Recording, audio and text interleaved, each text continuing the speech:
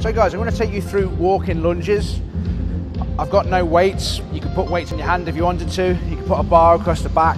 It's up to you. But this is basically the walking lunge. So you can either touch and then step forward, or you can just go straight through with the movement. You can also do this one going backwards as well.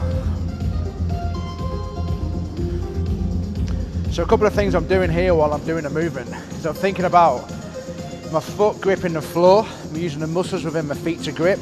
I'm thinking about the knee being central as I'm doing the movement. I'm thinking about my core being nice and tight, back being central, and head being neutral as well.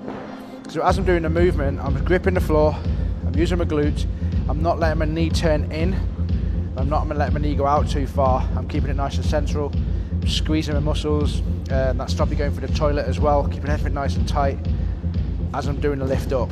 I'm also not jolting too much as well, so I'm nice and slowly putting my foot down and coming up, keeping my pelvis just not from turning either way, no tilting with the glutes either side, nice and fixed as I'm doing the movement.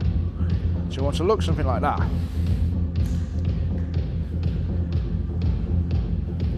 So you can progress by having a bar on your back.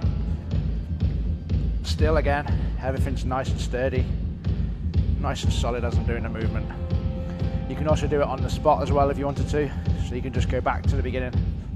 There's lots of different variations of doing this exercise. You can also go back as well. You can do it on the spot if you need to.